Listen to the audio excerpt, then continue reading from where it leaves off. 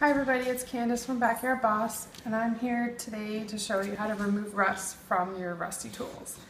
So for the purpose of this tutorial, I chose the rustiest tool I could find, which were these clippers. In the before shot, you can see exactly how rusty they were, and they were pretty bad. So all I did was fill a plastic container with pure vinegar and soak them overnight. They recommend about 24 hours, but these are so rusty, I did it for about a day and a half. And as you can see,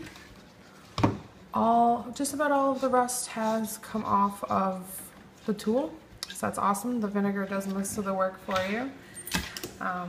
But just to finish it up, you take them out, wipe off the vinegar, and then use a wire pad or a Scotch-Brite pad to just finish buffing it up around the edges and get the rest of that rust off.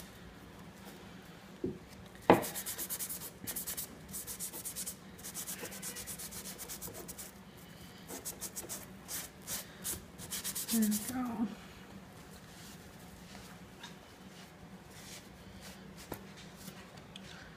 And that's about it. Good as new.